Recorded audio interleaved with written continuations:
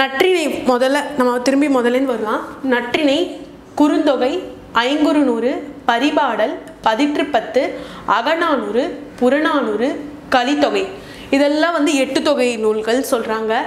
8 நூல்களில் கூறப்படுவதாலும் இது எல்லாத்தையுமே தொகுத்து வழங்குறதுனாலும் இதுக்கு பேர் 8 தொகைன்னு சொல்கிறாங்க. அடுத்தது நம்ம வந்து 10 பாட்டை பார்ப்போம். இதில் வந்து திருமுருக ஆற்றுப்படை, பெருநாற்றுப்படை, சிறுபான் ஆற்றுப்படை, பொருணர் ஆற்றுப்படை, மலைப்படுகடாம், மதுரை காஞ்சி, குறிஞ்சிப்பாட்டு, முல்லைப்பாட்டு, பட்டினைப்பாலை, நெடுநல்வாடை. இதில் வந்து நான் இந்த பாடல்களை வந்து ஞாபகம் வச்சுக்க நான் ஒரு ட்ரிக் சொன்னேன்.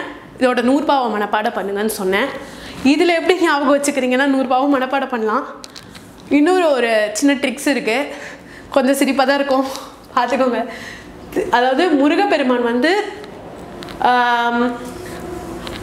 ஒரு ஆற்றுப்படை அறுபடை வீடு வச்சுருக்காங்க. அது எப்படி வச்சுருக்காங்க அப்படின்னா பொறுமையாக வச்சுருக்காங்க. அதுதான் பொருணர் ஆற்றுப்படை. அதுவும் எங்கே வச்சுருக்காங்க? மதுரையில் வச்சுருக்காங்க, மலை மேலே வச்சுருக்காங்க.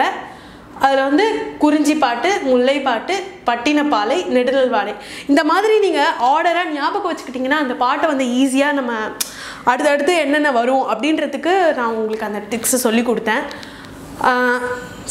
டஸ்டர்